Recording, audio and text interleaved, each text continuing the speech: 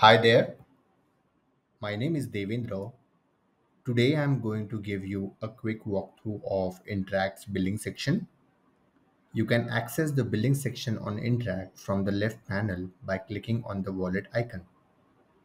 In the wallet section, you can recharge your wallet by clicking on Add Balance. In the Track Expenses section, you can download your invoices. The wallet recharge invoice can be downloaded from beside the amount added. The monthly subscription renewal invoice can be downloaded in the subscription deductions section.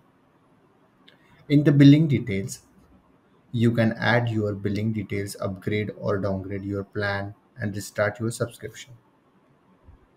Also, there is no particular section to change the payment method on Interact as of now.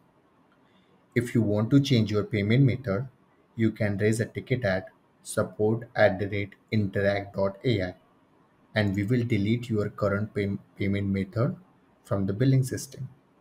You can then save the new payment method while making a payment for the next subscription renewal invoice from the subscription deduction section by clicking on Pay Now.